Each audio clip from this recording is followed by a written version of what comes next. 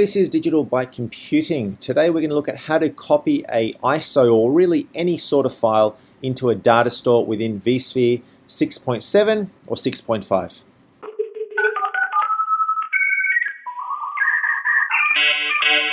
So my name is Emilio, I work in the IT industry, and today we're going to look at the simple steps on how to copy an ISO into a data store or a data store in VMware ESXi or vCenter in 6.5 or 6.7.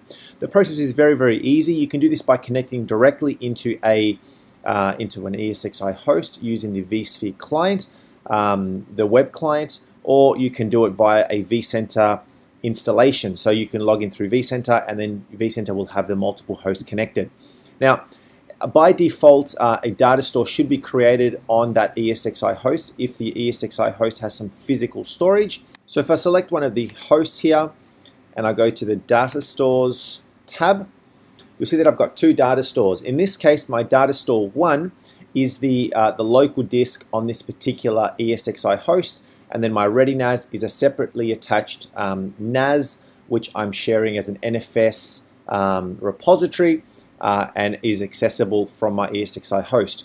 So really, you've got to determine where you want to put this ISO. So let's say I've got some, a NAS or something connected to the ESXi host, or a data store, what have you, from local disks. But all I'd really do is right-click on that data store and say Browse Files. Alternatively, you can also click on this Storage tab up the top here, and you'll see a collection of all of your data stores that you have connected to your vCenter environment or your ESXi host itself.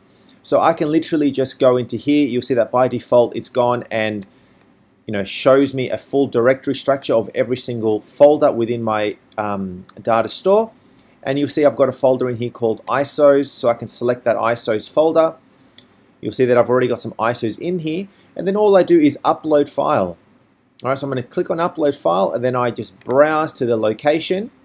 Alright, so on my desktop here I've got an ISOs folder, and I want to copy this particular ISO, which is 6.7 of VMware. All right, you can obviously see I've got Windows 2016 as well, but let's just copy this one and say open, and then you'll see a progress bar appear, and you can see that it's now copying that particular ISO into this data store, into this folder ISOs in this data store. So depending on how big that ISO is, it may take a little bit of time, but it should be nice, quick and easy. So the other way you can do this is easily from the host itself. We go into data stores, and then I can just right click on a data store and say browse files, or I can just click into it and it will take me to that same location where we just were before.